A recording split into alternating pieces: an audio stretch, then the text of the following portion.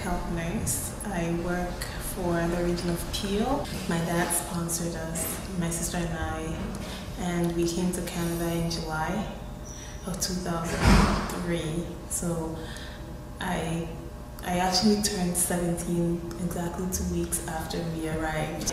My sister and I lived with my stepmom and my dad, and my sister was in the States at that time, but something's happened in the house which I won't really go into detail, but I had to move out. So I moved out of the house and rented a room in 2006. And this was just before I started nursing school. So in September, my sister actually joined me in that place. And I soon realized that I could not continue to pay my rent. My OSAP was running out. So we moved to a shelter that was close to December in 2006. It was more temporary.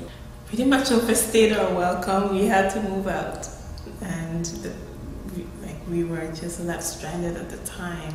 I guess it was a counselor or social worker at the time suggested that there was another shelter that had a program called Stay in School, so she would give us a referral.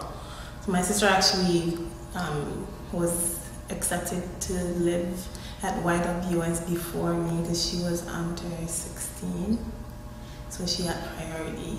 And a month or so after, I joined her here, and so that's how I ended up coming here.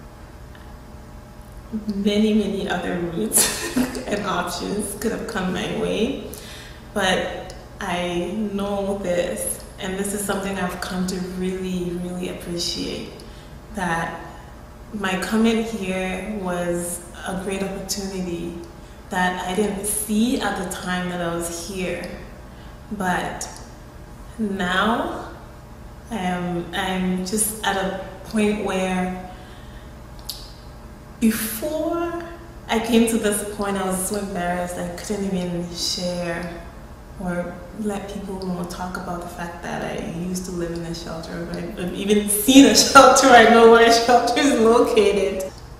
But if I had not come here, I'm sure I would not have been able to graduate or even stayed. I would not have been able to stay in school.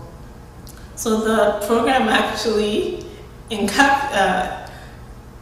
defines itself. It helped me to stay in school. That's exactly what it did. So that was quite an accomplishment, and I would not be where I am today without my experience here. I believe that it had a great contribution to where I am now, and I've come to a point where I really understand and know why I actually came here. It was not only to get sheltered, but to build on my self-esteem, to build on who I am, and to add value to my life, to be able to add value to the life of other people. Because I see it like now,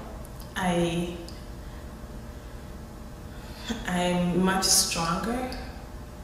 I didn't see it then.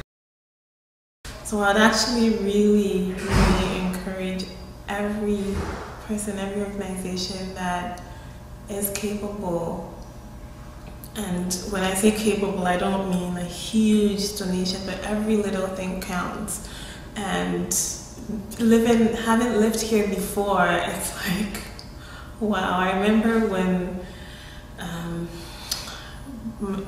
myself and my team came in to make dinner, and it was so satisfying.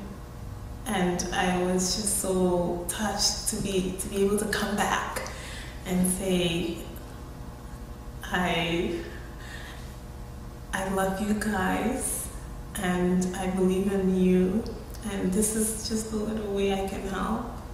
I wish I could do a lot more, but this is the only way I can help. And you know, if someone that's lived here before can come back and say, I see what you guys are doing, I want to help, then that speaks a lot.